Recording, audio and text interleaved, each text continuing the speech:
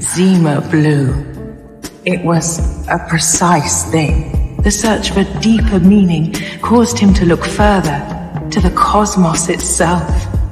But what Zima eventually realized is that the cosmos was already speaking its own truth, far, far better than he ever could.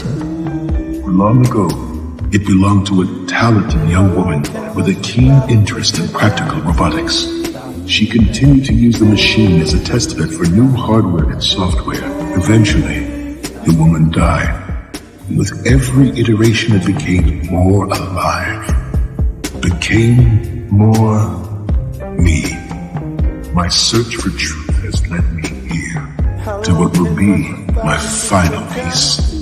Sometimes it's difficult even for me to understand what I've become, and harder still to remember what I once was.